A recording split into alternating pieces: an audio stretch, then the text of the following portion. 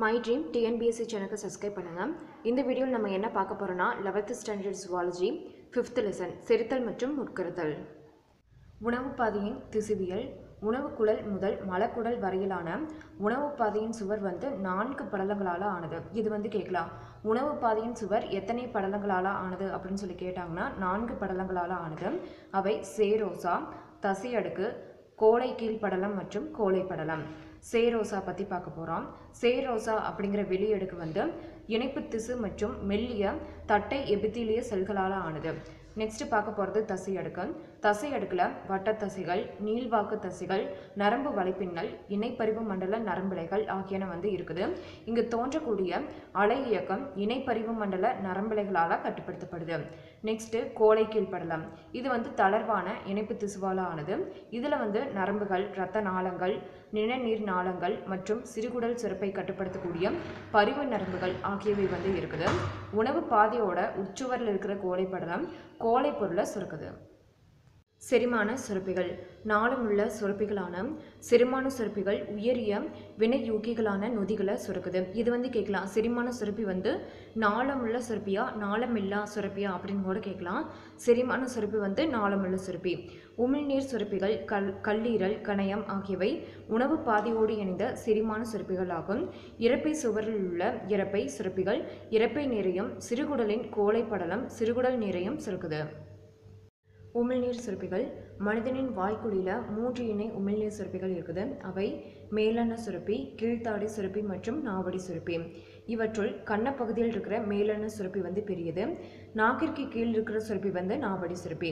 மேலெண்ண சுரப்பியின் நாளத்திற்கு ஸ்டென்சனின் நாளம் என்றும், கீழ்த்தாடை சுரப்பியின் நாளத்திற்கு வார்டனின் நாளம் என்றும் மற்றும் நாவடி சுரப்பி நாளத்திற்கு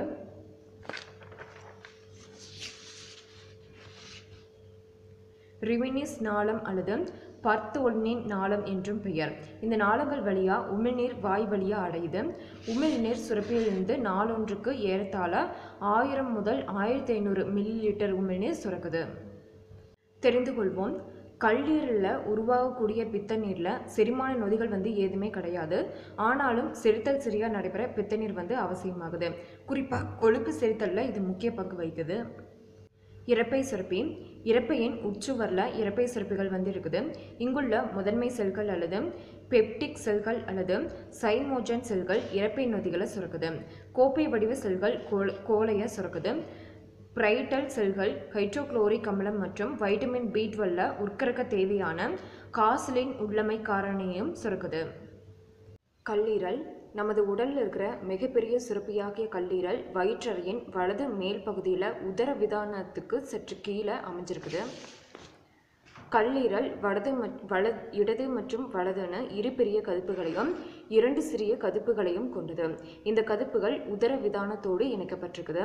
ஒவ்வொரு கதுப்பும் கல்லீரலின் செயல் அலகான பல சிறு கதுப்புகளால் ஆக்கப்பட்டுள்ளது.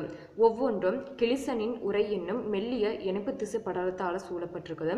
கல்லீரல் செல்களில் சுரக்கக்கூடிய பித்த நீர் மெல்லிய தசையாலான பித்த பையில சேமிக்கப்படுது. பித்த நாளமும் கல்லீரல் நாளமும் இணைந்து பொது பித்த நீர் நாளத்தை உருவாக்குது. பொது பித்த நீர் நாளம் கீழ்நோக்கி சென்று கணைய நாளத்துடன் இணைந்து கல்லீரல் கணைய பொது நாளமாக உருவாகி சிறு துளை வழியே முன் சிறுகுடல்ல திறக்குது. இத்துளை ஓட்டி சுருக்கு தசையால சூழப்பட்டிருக்குது. கல்லீரல் செல்களுக்கு இழப்பு மீட்டல் தன்மை அதிகம் உள்ளதால 3 முதல் 4 வாரத்திற்குள் பழைய செல்கள் புதிய செல்களாக மாற்றியமைக்கப்படுது. கல்லீரல் பித்த நீரை சுரப்பது மட்டுமல்லாமல் மேலும் பல பணிகளையும் செய்து அவைகளாவன. நெக்ஸ்ட் தெரிந்து கொள்வோம். அங்காடி பகுதிகளில் கிடைக்கக்கூடிய உணவில் இருக்கிற வேதி பதப்படுத்திகள் மற்றும் செயற்கை ஊக்கிகள் ஆகியனவற்றை பட்டியலிடுவோம். கேடு விளைவிக்கும் இத்தகு பொருட்களை எவ்வாறு தவிர்க்க முடியும்?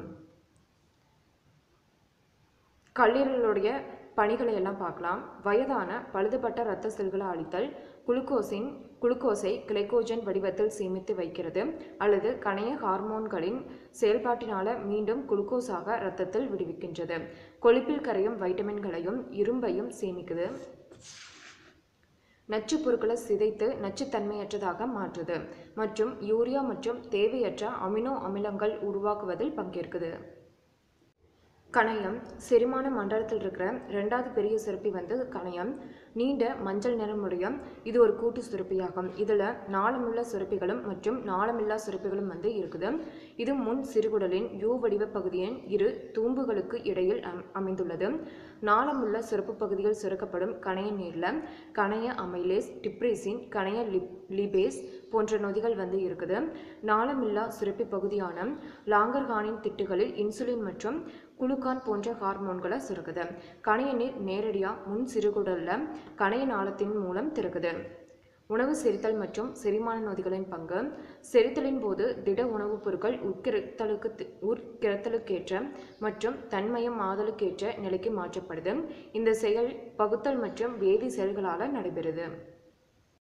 வாய்க்குழியில் உணவு செரித்தல். உணவின் மீதான பார்வை, அதன் மனம், சுவை மற்றும் வாய்க்குழியில் உணவுப் பொருள் ஏற்படுத்தும் தொடு தூண்டல் ஆகியவற்றால் தூண்டப்பெற்ற அன்னிச்சை செயல் உமிழ்நீர் உற்பத்தியை தூண்டுது. உணவை சிறிய துண்டுகளாக உடைத்தல் மற்றும் அரைத்தல் போன்ற முதல் நிலை செரிமானம் வாய்க்குழியில் நடைபெறுது. இதற்கு மெல்லுதல்னு பெயர். உமிழ்நீரில் நீர், Na+, K+, Cl-, H2O3 போன்ற மின்பகு பொருட்களும் டயலின் எனும் உமிழ்நீர்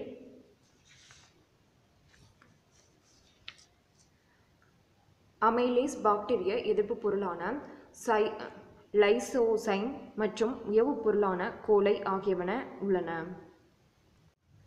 உணவை ஈரப்படுத்தி மென்மையாக்கி குழைத்த நிலைக்கு மாற்றி உயவுத்தன்மையை ஏற்றி எளிதில் விழுங்குவதற்கேற்ற தன்மைக்கு உணவை உமிழ்நீர் மாற்றுது. உணவில் இருக்கிற பாலிசாக்கரேட்டான டார்ச்சின் அளவில் 30% உமிழ்நீர் இரட்டை சர்க்கரை மூலக்கூறுகளாக மாற்றுது. நன்கு அரைக்கப்பட்ட உணவுப் பொருட்கள் உணவு கவளங்களாக மாற்றப்பட்டு தொண்டை வழியாக உணவு குழலுக்குள்ள செலுத்தப்படும் நிகழ்ச்சிக்கு விழுங்குதல்னு பெயர். உணவு கவளம் உணவு குழலின் பெரிடால்சிஸ் என்னும் அலை இயக்கம் மூலம் இரைப்பையை அடையுது. இரைப்பைக்குள் உணவு செல்வதை கார்டியாக் சுருக்குத்தசை கட்டுப்படுத்துது. உமிழ் நீரில் உள்ள பைகார்பனேட்டுகள் உமிழ்நீரின் pH-ஐ 5.4 முதல் 7.4 வரை வைக்குது. இந்த அளவு குறைந்தால் உமிழ்நீரின் அமிலத்தன்மை உயர்ந்து பற்களின் எனாமல் பகுதி கரையக்கூடும்.